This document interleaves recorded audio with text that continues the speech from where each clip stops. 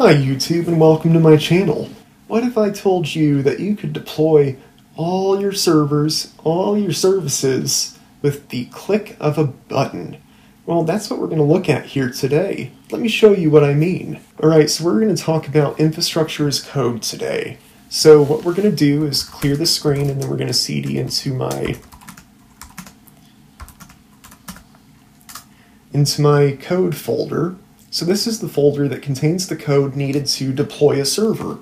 So we're going to go into the deployed folder and then plans, list, go into the OpenSUSE folder, list. Okay, so here's how this works. Let's say I want to deploy a new OpenSUSE server. So what I'm going to do is I'm going to edit the vars.tf file you see right there. I'm going to make a change. So let's say instead of 4 CPU cores, we just want 2. So there we go, just write that, and then we're going to git add vars.tf, git commit, do it, and then git push. Alright, so what's going on here? So you saw that as soon as I pushed that change to the code, something started happening. Now what's going on here is it is actually taking that code that I wrote and it's using it to deploy a server, and all I had to do was edit the code. That's it. All I had to do was edit it, and now it is going in and it's deploying the server the way that I defined. Okay, so let's back up here and let me give you a little bird's eye view. So what happened is we wrote a Terraform plan, we pushed it to the Git server, and then the server was automatically created. That is all there is to it. So I hope this kind of gets your wheels turning, right? You hopefully you've seen this and you've thought to yourself, oh, that can solve a lot of problems. Let's talk about that. So this infrastructure as code idea solves a couple serious problems in business. First of all is configuration drift. So what happens with servers and stuff over time, people change the settings, people tweak stuff, and then it becomes very unique. And what happens is you have to replace that now unique thing every once in a while, and you never get it back to the point where it was at before. So infrastructure as code solves this idea, or solves this problem. So essentially, if you do all of your configuration and deployments of your servers and stuff in code, and then if you need to make a change, you just make that change in the code, and then it just automatically changes it for you. That prevents configuration drift. And I want to point out, servers don't last forever. Every server will have to be replaced eventually. So what are you going to do when it's time to replace an important one? Well, you're going to spend hours and hours and hours trying to get it back to the same point that it was at before. And it's never going to get there. There's always going to be something different with the new one compared to the old one, unless you're using infrastructure as code.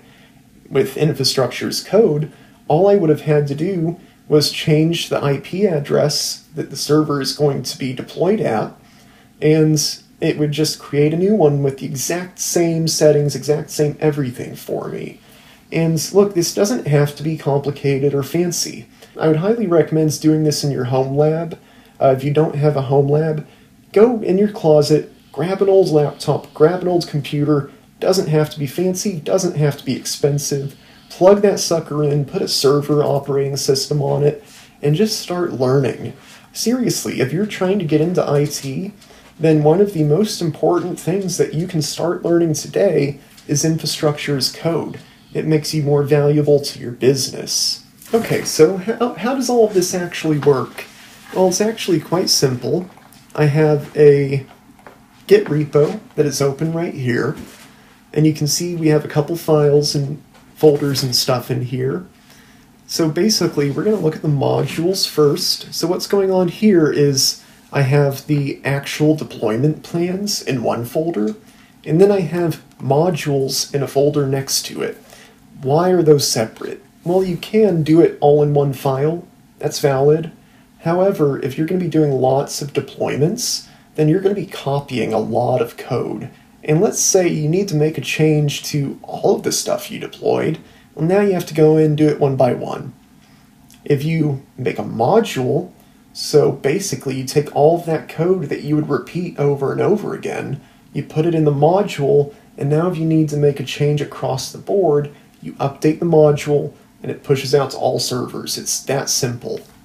So let's look at the modules here. We just have one folder called Linux, and then we have two files in here. These are Terraform files. So this is main.tf, so let's take a look at that. Alright, I'm not going to go into a whole lot of detail. This isn't a tutorial on how to use Terraform. I'm just trying to get you familiar with the ideas of infrastructure as code. So basically this is saying that it's going to use Proxmox because that is the virtualization platform that I use. And then you can see here it's got some variables. All the var dot lines, those are all variables. So you can see we have the token ID and the token secret, right? Pretty basic stuff. Essentially what's going on here is in order to create a new server on the server for me, it has to have a secret, a password that the server can use to authenticate. So if we go down here, basically we're just making a new Linux VM. We're just going to make one of them, is what it says here, and then you can see if we did make more than one, this little bit of code right here would actually allow it to give each one a different name. And then we have a bunch of variables.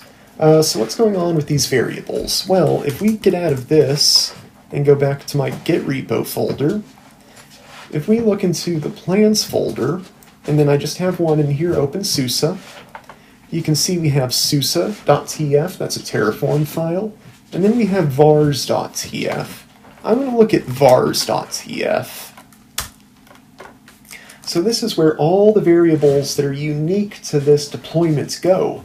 So what would happen is if I wanted to make a new server, all I would have to do is copy these two files, make a new folder here, call it something like SUSE2, or SUSE3 I guess.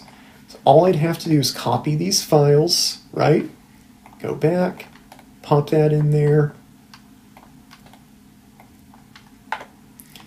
just copy those two files, and then I would just have to change the variables to give it a unique name, tweak it however I need it to be set up, and that's all I have to do. As soon as I push that change to the Git repo, it will automatically deploy that server for me. Alright, so what's going on under the hood here, right? You're probably familiar with Git, so if you've been following along, you'll see that I just have a Git server and a virtual machine in my home lab.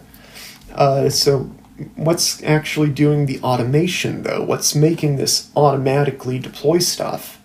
Well, if we just go up a couple directories here and do a list of all the hidden files, you'll see there's this Git folder. So we're going to go into the Git folder, and then we have this hooks folder. So essentially what's going on here is Git has the ability to execute code depending on different things happening. So what I've done is I've created a post-receive Git hook. So what that means is once the server receives the code that I push up to it, it's going to execute some commands.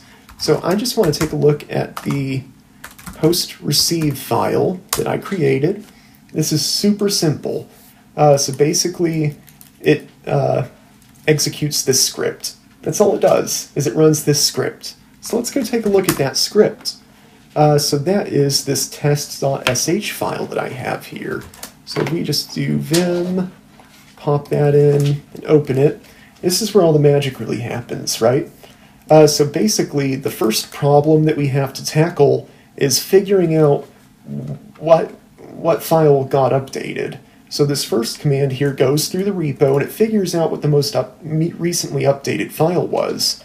Then it goes into that directory containing that file, and then what it will do is it will run Terraform commands to initialize, validate, and apply the Terraform code, and then it cleans up after itself.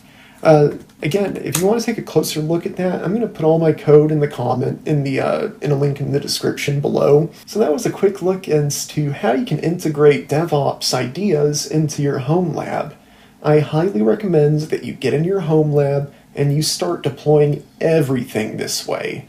Once you get used to it, take it to your business, because there's real value in doing things this way. Once you have this set up, it is effort to get it set up, but once you have it set up, you will save so much time. You will save the business so much cost in labor, so much cost in headache. It really pays for itself in dividends over time. Anyway, that was my video for today. My name is Patrick. I hope you enjoyed.